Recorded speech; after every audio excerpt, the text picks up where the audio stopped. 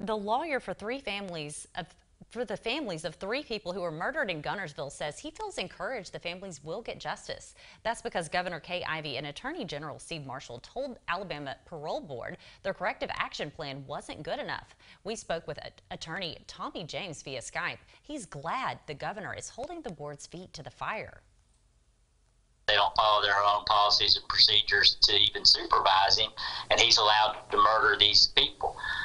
Colton Lee was going to turn 8 yesterday. Sadly, at age 7, he was murdered, innocent little 7-year-old boy, because the board messed up. The board must respond to the questions in Ivey and Marshall's letter. They're instructed to do so as quickly as possible.